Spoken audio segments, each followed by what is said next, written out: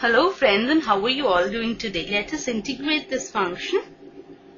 We have the function as tan cube 2x into secant 2x into dx.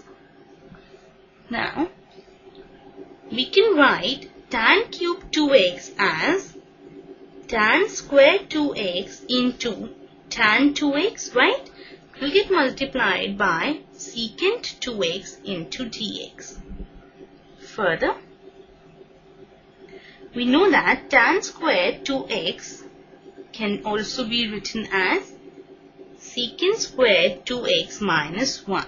So, secant square 2x minus 1 will get multiplied by tan 2x and also secant 2x into, here it was dx into dx. Further, we have to let t be equal to secant 2x. So, dt will be equal to the derivative, that will be 2 secant 2x into tan 2x dx. So, here tan 2x and secant 2x into dx can be written as, we need to take secant square 2x minus 1,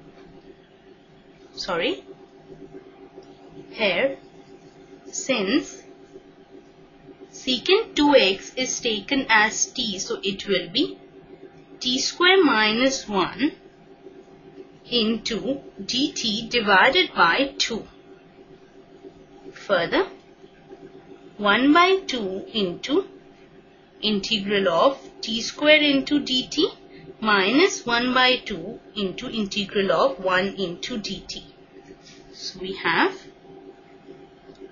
the answer as 1 by 2 into t cube divided by 3 minus 1 by 2 into t plus c. Further, can be written as 1 by 6 t cube minus 1 by 2 t plus c. Now here, in place of t, we can write secant 2x.